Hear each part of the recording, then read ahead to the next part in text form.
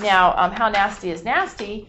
Here's this table again. I think I showed it to you earlier on in one of the earlier lectures when I was just pointing out the fact that there's such thing as pollutants, and they exist. We can look at them using concentration, either parts per million or micrograms per cubic meter, and these are standards, quality standards. What it means is if your exposure to carbon monoxide over 8 hours is greater than 9 parts per million, then that's too high, a bit above 9. And in 1 hour is 35. Now, why is it smaller over a longer time period than a shorter time period? Because what this is telling you, if you're exposed for 9 parts per million over 8 hours, then that means the carbon monoxide is just going to keep sticking to your hemoglobin. It actually adds up. Whereas the 1 hour, if you have a short exposure, you can go for a little bit of higher concentration, because then you'll be back into fresh air, and you'll be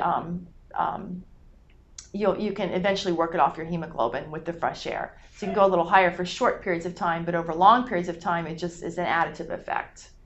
Okay, so this is how nasty it is. So it's very low concentrations, it causes an effect. So this is what the Environmental Protection Agency is doing, is monitoring carbon monoxide concentrations, making sure that they're low out of cars, and in urban areas they monitor it to tell people about the air quality. Nitrogen dioxide, your annual average exposure, only 0.053. That is nasty stuff. Okay, and then ozone. Here's another nasty pollutant. We haven't talked about ozone yet, but we need to talk about ozone.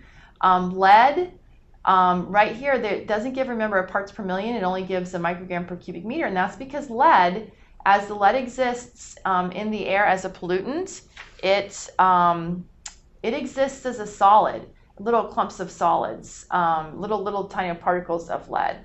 And I just want to take a minute, I think, right now to tell you about that. Let me find a piece of paper to write on. Now, in order to understand this business between, how can we report it as a part per million or only as a microgram per cubic meter, you need to understand something. And that is, remember a gas. If you have a gas, say oxygen exists as a gas, as an oxygen molecule, that means the next oxygen molecule is not touching that oxygen molecule. They're separated by a great distance, and each molecule is moving in its own direction at a fast speed. So that's a gas, right?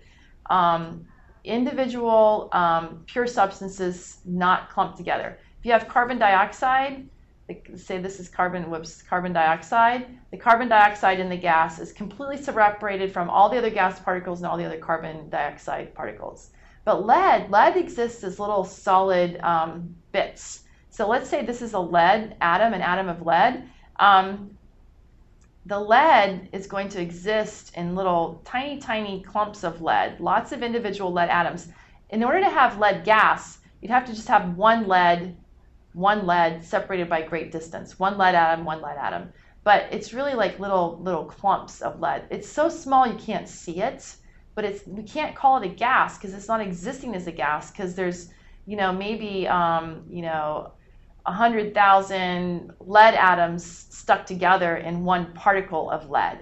And so that's why we don't call it a gas. It's just small bits of lead. So that's just a little aside to let you know why we don't report it in parts per million, because it really have to be, the parts all have to be in the same phase, in the gas phase.